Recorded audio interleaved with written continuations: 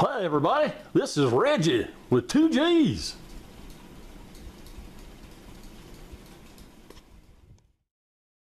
Oh guys, Reggie here. You know what the most annoying thing in the world is?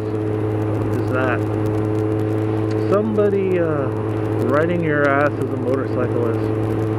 I don't really like it. And I'm sure he's probably far enough away, but I do not like that at all. We're going to check out an area that I actually have been wanting to go on since I moved out here, called Sugarloaf Mountain.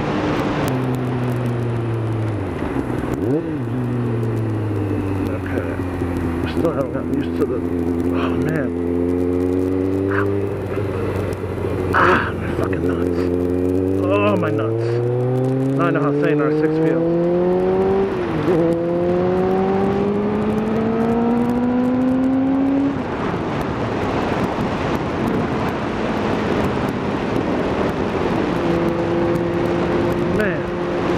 Acceleration of this bike is crazy. I don't know if you guys can see this, but Sugarloaf Mountain's a very interesting area. We're not there yet, but so is Claremont. But this is like hilly area. I don't know if you can tell, but this is a pretty steep incline here. It's just crazy. Oh, don't tell me we're gonna get rain. Oh, come out here, we're gonna get rain. The last thing I need. The crazy thing about this bike was someone removed the under seat storage, so I have no place to put any of my storage stuff. I have to put my registration in here, which sucks. Yeah, see, I don't know if you guys can tell, but that is a steep hill. And the very first time I ever came riding out this way, I was riding my Shadow, and I was actually having a problem in which the petcock had a tear in it for the vacuum seal, so it was cutting the fuel off. And I think I made it to the top of this first hill, and the bike just stalled us. And I sat there for about a good 20 minutes, not knowing what to do. And when the bike started up, I said, "F this," and I turned around and went home. So I used to work all the way out here.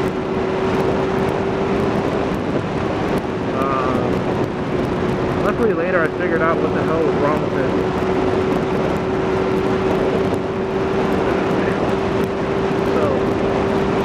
Today I wanted to, I did just mention riding styles, but I actually wanted to talk about riding in groups. I want to know what your guys' opinion was on riding in groups.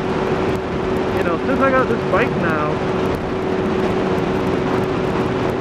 I don't really ride in groups too much. I tend to ride by myself a lot, and there's a lot of things that goes into riding a group that people don't think about. When you ride with a group of guys, you got to think about the lead guy is the one towing everyone around. He's got to watch his speed. He's got to think about others. I'm so glad they changed this intersection up here.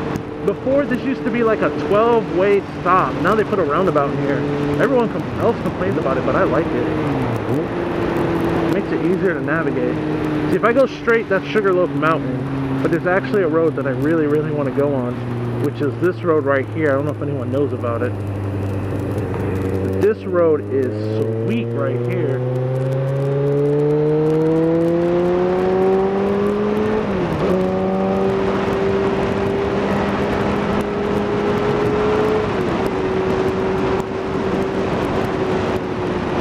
This is a sweet piece of road right here. This reminds me of North Carolina.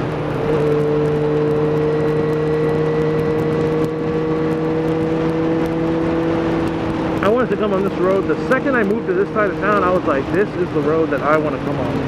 So we'll hit this road, and then I think I will do Sugarloaf Mountain next time for you guys.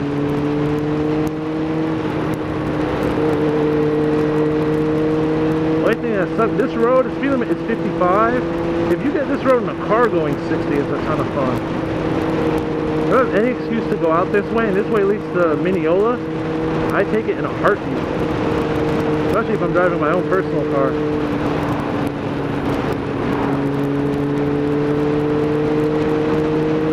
It just sucks when there's somebody who won't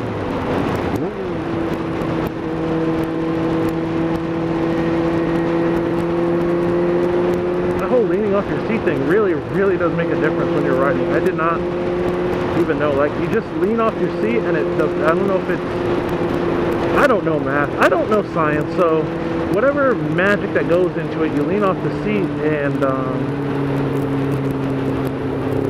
it's like, because the weight's over more on one side, it just go in that direction.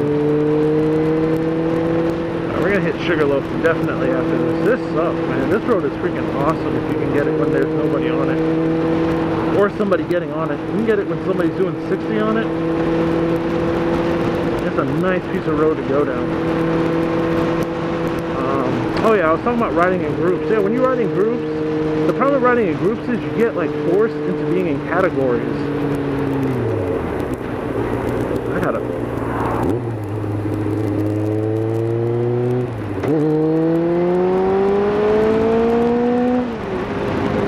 You get forced to being put in categories with people when you ride in groups.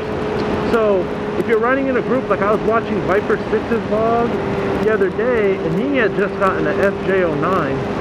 He was riding with a bunch of sport guys, and crazy. He lives in Canada. This cop literally pulled in front of the road and like blocked off both lanes to where he had to go around him and slam on his brakes.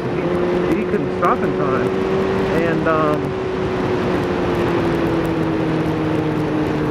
And hold on a second. Oh, there's some bumps on here that are.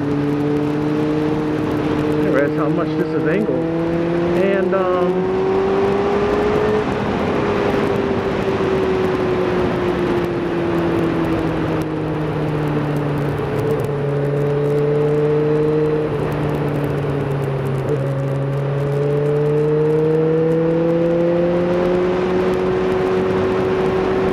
anyway, the cop gave him a ticket because he caught the first guy speeding. And you know, now he doesn't know if he's going to fight the ticket or not. And I'm like, what the heck? But that's what happens when you ride in a group. You get lumped in with the group. You know, I think that's part of my reluctance to ride with groups, is I don't want to get lumped in with them. I don't want, you know, somebody thinking that I'm part of the group or I'm part of the problem, and then you know, charging me or saying I was speeding, you know. So the other thing is you gotta learn to ride your own ride. So if guys are speeding off ahead and you can't keep up, it's better just to slow down. Or if that voice in the back of your head is going, this is too fast, you need to slow down. You know what you need to do? You need to slow down. That's what that voice is there for. It's there to tell you to slow down and listen to it. Just because it looks like everyone else is having a good time does not mean you have to speed to have a good time as well.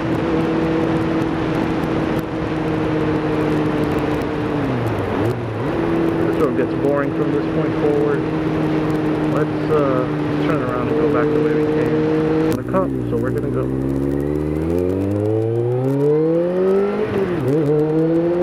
Hold on, tunnel.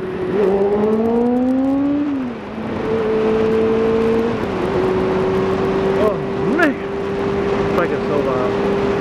So I think that's all I gotta say about it. You know, if you're riding in a group, you gotta think, and I think there's like a pack mentality that takes over with us when we ride in groups. You know, if everyone's speeding and having a good time, I think it just takes over in your mind. So if you are riding in a group and you don't feel comfortable leading, definitely ride in the back and ride your own pace. You'll catch up to them eventually. You know, if they're speeding and acting a fool, you better separate yourself from them. Otherwise, you'll get in trouble just as much as they will. You know, it's trouble by association. Alright guys, well I'm going to get off of here. Hopefully this audio turns out pretty good. If you like this video and my random tangent running, please leave a comment below. If you take the time to leave a comment, as One Down always says, I will take the time to reply. Hit that like button if you like this video. If you just found this channel and you aren't subscribed, please subscribe to my channel for more content, new videos every Tuesday and Friday. I try to do a hangout every Saturday. So that's the gist of it.